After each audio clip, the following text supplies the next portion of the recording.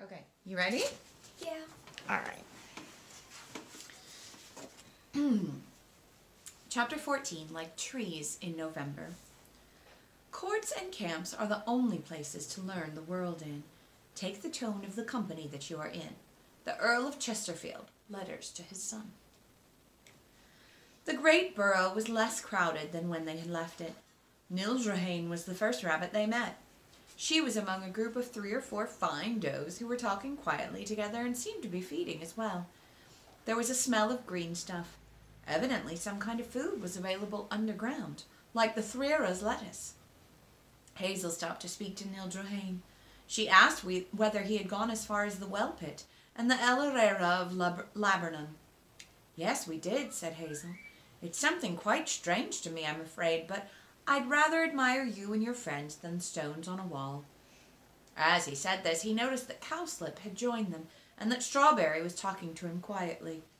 He caught the words, "Never been near a sheep," and a moment later Cowslip replied, "Well, it makes no difference from our point of view." Hazel suddenly felt tired and depressed. He heard Blackberry behind Cowslip's sleek, heavy shoulder and went across to him. "Come out into the grass," he said quietly. "Bring anyone else who'll come." At that moment, Cowslip turned to him and said, "You'll be glad of something to eat now. I'll show you what we've got down here." "1 or 2 of us are just going to Silflay," said Hazel. Silflay means go above ground to eat. "Oh, it's still raining, much too hard for that," said Cowslip, as though there could be no 2 ways about it. "We'll feed you here." "I should be sorry to quarrel over it," said Hazel firmly, "but some of us need to Silflay. We're used to it, and rain doesn't bother us." Cowslip seemed taken aback for a moment. Then he laughed. The phenomenon of laughter is unknown to animals, though it is possible that dogs and elephants may have some inkling of it. The effect on Hazel and Blackberry was overwhelming. Hazel's first idea was that Cowslip was showing the symptom of some kind of disease. Blackberry clearly thought he might be going to attack them and backed away.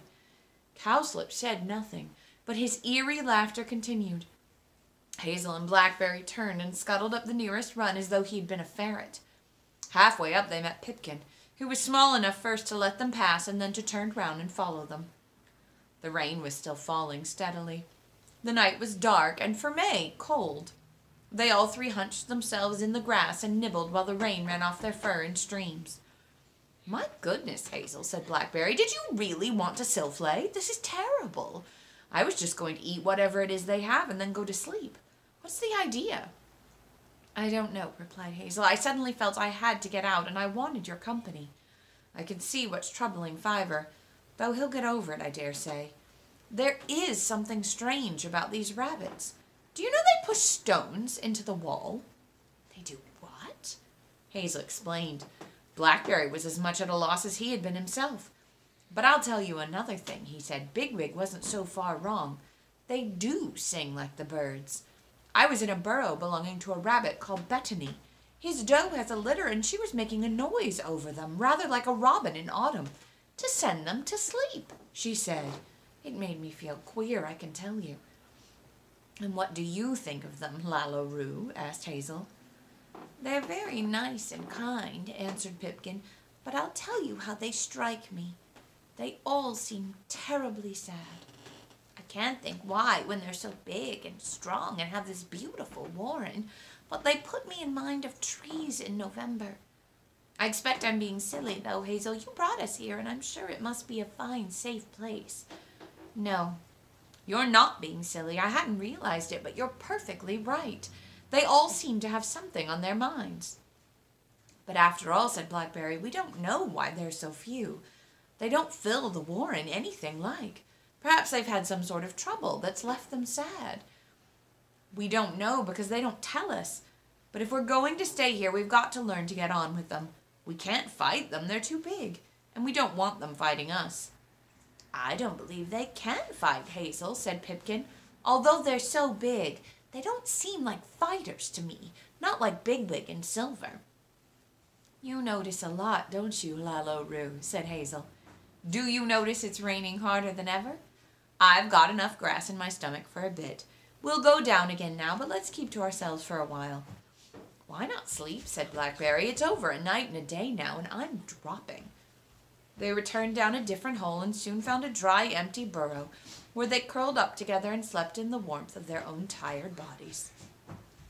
When Hazel woke, he perceived at once that it was morning, some time after sunrise by the smell of it. The scent of apple blossoms was plain enough. Then he picked up the fainter smells of buttercups and horses.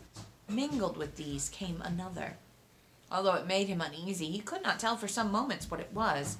A dangerous smell, an unpleasant smell, a totally unnatural smell.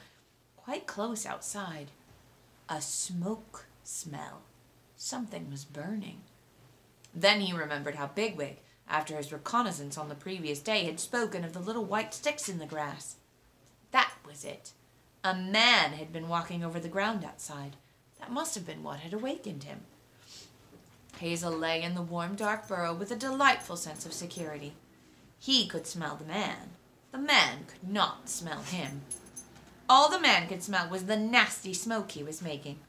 He fell to thinking of the shape in the well pit, and then dropped into a drowsy half-dream in which El Herrera said it was all a trick of his to disguise himself as Poison Tree and put the stones in the wall to engage Strawberry's attention while he himself was getting acquainted with Nildrahane. Pipkin stirred and turned in his sleep, murmuring, "Certainly not, Molly. Is Groundsel nice, Mother?"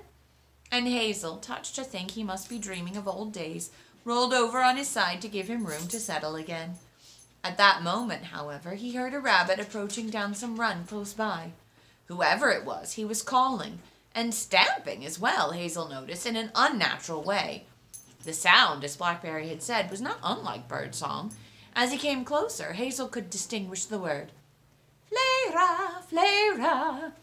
The voice was Strawberry's. Pipkin and Blackberry were waking, more at the stamping than the voice, which was thin and novel, not striking through their sleep to any deep instinct. Hazel slipped out of the burrow into the run and at once came upon Strawberry, busily thumping a hind leg on the hard earth floor. "My mother used to say, if you were a horse, the ceiling would fall down," said Hazel. "Why do you stamp underground?" "To wake everyone," answered Strawberry. "The rain went on nearly all night, you know. We generally sleep right through the early morning if it's rough weather, but it's turned fine now." "Why actually wake everybody, though?" "Well, the man's gone by, and Cowslip and I thought the Flera ought not to lie about for long. If we don't go and get it, the rats and rooks come, and I don't like fighting rats. I expect it's all in a day's work to an adventurous lot like you." "I don't understand." "Well, come along with me. I'm just going back along this run for Nildrahane. We haven't got a litter at present, you see, so she'll come out with the rest of us." Other rabbits were making their way along the run, and Strawberry spoke to several of them, more than once remarking that he would enjoy taking their new friends across the field. Hazel began to realize that he liked Strawberry. On the previous day he'd been too tired and bewildered to size him up, but now that he had had a good sleep, he could tell that Strawberry was really a harmless, decent sort of fellow. He was touchingly devoted to the beautiful Nildrahane, and he evidently had moods of gaiety and great capacity for enjoyment. As they came up into the May morning, he hopped over the ditch and skipped into the long grass as blithe as a squirrel. He seemed quite to have lost the preoccupied air that had troubled Hazel the night before. Hazel himself paused in the mouth of the hole, as he always had behind the bramble curtain at home, and looked out across the valley. The sun, risen behind the copse, threw long shadows from the trees southwestward across the field. The wet grass glittered, and nearby a nut tree sparkled iridescent, winking and gleaming as its branches moved in the light wind. The brook was swollen, and Hazel's ears could distinguish the deeper, smoother sound, changed since the day before. Between the copse and the brook, the slope was covered with pale lilac ladies' smocks, each standing separately in the grass, a frail stalk of bloom above a spread of cressy leaves. The breeze dropped, and the light valley lay completely still, held in long beams of light and enclosed on either side by the lines of the woods. Upon this clear stillness, like feathers on the surface of a pool, fell the calling of a cuckoo. "It's quite safe, Hazel," said Cowslip behind him in the hole. "I know you're used to taking a good look round when you silphlay, but here we generally go straight out." Hazel did not mean to alter his ways or take instructions from Cowslip. However, no one had pushed him, and there was no point in bickering over trifles. He hopped across the ditch to the further bank and looked round him again. Several rabbits were already running down the field toward a distant hedge dappled white with great patches of May bloom. He saw Bigwig and Silver and went to join them, flicking the wet off his front paws step by step, like a cat. "I hope your friends have been looking after you as well as these fellows have looked after us," said Hazel. "Hazel," said Bigwig, "Silver and I really feel at home again. If you ask me, I reckon we've all made a big change for the better. Even if Ivor's wrong and nothing terrible has happened back at the old warren, I'd still say we're better off here. Are you coming along to feed?" "What is this business about going to feed? Do you know?" asked Hazel. "Haven't they told you? Apparently there's flay rot to be had down the fields. Most of them go every day. Rabbits usually eat grass, as everyone knows, but more appetizing food, lettuce or carrots, through which they will make an expedition or rob a garden, is flay rot." "Flay rot? But isn't it rather late in the morning to raid a garden?" said Hazel, glancing at the distant roofs of the farm behind the trees. "No, no," said one of the warren rabbits, who had overheard him. "The flayra's left in the field, usually near the place where the brook rises. We either eat it there or bring it back, or both. But we'll have to bring some back today. The rain was so bad last night that no one went out, and we ate almost everything in the warren." The brook ran through the hedgerow, and there was a cattle wade in the gap. After the rain, the edges were a swamp, with water standing in every hoofprint. The rabbits gave them a wide berth and came through by another gap further up, close to the gnarled trunk of an old crabapple tree. Beyond, surrounding a thicket of rushes, stood an enclosure of posts and rails half as high as a man. Inside it the kingcups bloomed, and the brook whelmed up from its source. On the pasture nearby, Hazel could see scattered russet and orange-colored fragments, some with feathery light green foliage showing up against the darker grass. They gave off a pungent, horsey smell as if freshly cut. It attracted him. He began to salivate and stopped to pass Haraka. Cowslip, coming up nearby, turned toward him with his unnatural smile. But now Hazel, in his eagerness, paid no attention. Powerfully drawn, he ran out of the hedgerow toward the scattered ground. He came to one of the fragments, sniffed it, and tasted it. It was carrot. Hazel had eaten various roots in his life, but only once before had he tasted carrot, when a cart horse had spilled a nosebag near the home warren. These were old carrots, some half eaten already by mice or fly. But to the rabbits they were redolent with luxury, a feast to drive all other feelings out of mind.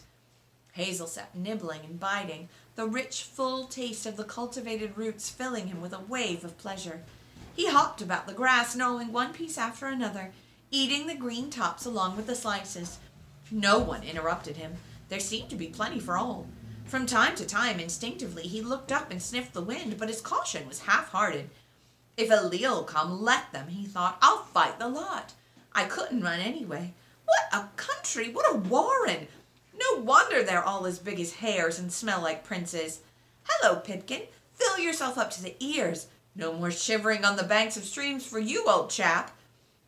"He won't know how to shiver in a week or two," said Hawkbit, with his mouth full. "I feel so much better for this. I'd follow you anywhere, Hazel. I wasn't myself in the heather that night. It's bad when you know you can't get underground. I hope you understand." "It's all forgotten," answered Hazel. "I'd better ask Cowslip what we're supposed to do about taking some of this stuff back to the warren." He found Cowslip near the spring. He had evidently finished feeding and was washing his face with his front paws. "Are there roots here every day?" asked Hazel. "Where?" He checked himself just in time. "I'm learning," he thought. "Not always roots," replied Cowslip. "These are last year's, as you'll have noticed. I suppose the remains are being cleared out. It may be anything. Roots, green stuff, old apples. It all depends. Sometimes there's nothing at all, especially in good summer weather. But in hard weather, in winter, there's nearly always something. Big roots, usually, or kale, or sometimes corn. We eat that too, you know." "Food's no problem, then. The whole place ought to be full of rabbits. I suppose—" "If you really have finished," interrupted Cowslip, "and there's no hurry, do take your time. You could try carrying. It's easy with these roots, easier than anything except lettuce. You simply bite onto one. I'll take it back to the warren and put it in the great burrow. I generally take 2 at a time, but then I've had a lot of practice. Rabbits don't usually carry food, I know, but you'll learn. It's useful to have a store. The does need some for their young when they're getting bigger, and it's particularly convenient for all of us in bad weather. Come back with me and I'll help you if you find the carrying difficult at first. It took Hazel some trouble to learn to grip half a carrot in his mouth and carry it like a dog across the field and back to the warren. He had to put it down several times. But Cowslip was encouraging, and he was determined to keep up his position as the resourceful leader of the newcomers. At his suggestion, they both waited at the mouth of one of the larger holes to see how his companions were shaping. They all seemed to be making an effort in doing their best, although the smaller rabbits, especially Pipkin, clearly found the task an awkward one. "Cheer up, Pipkin," said Hazel. "Think how much you'll enjoy eating it tonight. Anyway, I'm sure Fiver must find it as hard as you. He's just as small." "I don't know where he is," said Pipkin. "Have you seen him?" Now that Hazel thought about it, he had not. He became a little anxious, and as he returned across the field with Cowslip, did his best to explain something of Fiver's peculiar temperament. "I do hope he's all right," he said. "I think perhaps I'll go and have a look for him when we've carried this next lot. Have you any idea where he might be?" He waited for Cowslip to reply, but he was disappointed. After a few moments, Cowslip said, "Look, do you see those jackdaws hanging round the carrots? They've been a nuisance for several days now. I must get someone to try to keep them off until we finish carrying. But they're really too big for a rabbit to tackle. Now, sparrows—" "What's that got to do with Fiver?" asked Hazel sharply. "In fact," said Cowslip, breaking into a run, "I'll go myself." But he did not engage the jackdaws, and Hazel saw him pick up another carrot and start back with it. Annoyed, he joined Buckthorn and Dandelion, and the three of them returned together. As they came up to the warren bank, he suddenly caught sight of Fiver. He was sitting half concealed under the low spread of a yew tree on the edge of the copse, some way from the holes of the warren. Putting down his carrot, Hazel ran across, scrambled up the bank, and joined him on the bare ground under the low, close boughs. Fiver said nothing and continued to stare over the field. "Aren't you coming to learn to carry, Fiver?" asked Hazel at length. "It's not too difficult once you get the hang of it." "I'll have nothing to do with it," answered Fiver in a low voice. "Dogs. You're like dogs carrying sticks." "Fiver, are you trying to make me angry?" "I'm not going to get angry because you call me stupid names, but you're letting the others do all the work." "I'm the one who ought to get angry," said Fiver, "but I'm no good at it. That's the trouble. Why should they listen to me? Half of them think I'm mad. You're to blame, Hazel, because you know I'm not, and still you won't listen." "So you don't like this warren any better, even now?" "Well, I think you're wrong. Everyone makes mistakes sometimes. Why shouldn't you make a mistake like everybody else? Hawkbit was wrong in the heather, and you're wrong now." "Those are rabbits down there, trotting along like a lot of squirrels with nuts. How can that be right?" "Well, I'll say they've copied a good idea from the squirrels, and that makes them better rabbits." "Do you suppose the man, whoever he is, puts the roots out there because he has a kind heart? What's he up to?" "He's just throwing away rubbish. How many rabbits have had a good meal off men's rubbish heaps? Shot lettuces, old turnips. You know we all do when we can. It's not poison, Fiver, I can tell you that. And if he wanted to shoot rabbits, he's had plenty of chances this morning, but he hasn't done it." Fiver seemed to grow even smaller as he flattened himself on the hard earth. "I'm a fool to try to argue," he said miserably. "Hazel, dear Hazel, it's simply that I know there's something unnatural and evil twisted all round this place. I don't know what it is, so no wonder I can't talk about it. I keep getting near it, though. You know how you poke your nose against wire netting and push it up against an apple tree, but you still can't bite the bark because of the wire? I'm close to this, whatever it is, but I can't grip it. If I sit here alone, I may reach it yet." "Fiver, why not do as I say? Have a meal on those roots and then go underground and sleep. You'll feel all the better for it." "I tell you, I'll have nothing to do with the place," said Fiver. "As for going underground, I'd rather go back over the heather. The roof of that hall is made of bones." No tree roots. But after all, you were underground all night." "I wasn't," said Fiver. "What? Where were you then?" "Here." "All night?" "Yes. A yew tree gives good shelter, you know."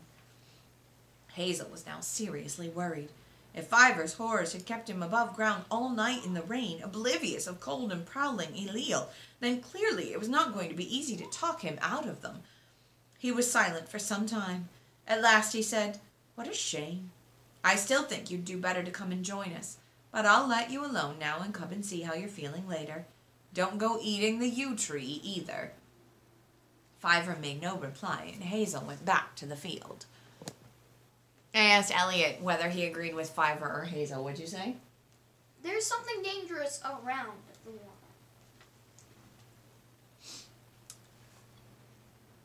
The day was certainly not one to encourage foreboding.